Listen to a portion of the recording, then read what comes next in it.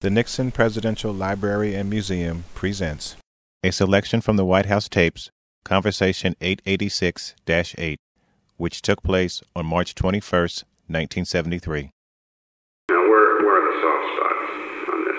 Well, first of all, there's the problem of the continued blackmail, which will not only go on now, it'll go on when these people are in prison, and it will compound the obstruction of justice situation. It'll cost money. It's dangerous. People around here are not pros at this sort of thing. This sort of thing mafia people can do. Washing money, getting clean money, and things like that.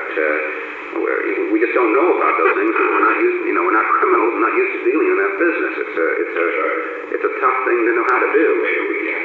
That's right. It's a real problem as to whether we can even do it. Plus, there's a real problem in raising money. Mitchell has been working on raising some money. Feeling he's one of the ones with the most to lose.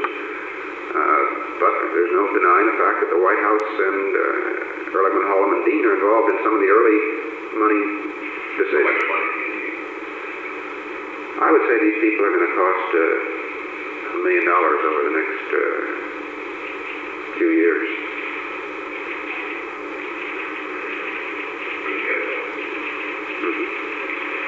On the money, if you need the money, I mean, you can get the money. Well, I think that's where... What I mean is, you can get $1 million, and you can get it in cash. I know where it can be gotten. I mean, it's not easy, but it can be done.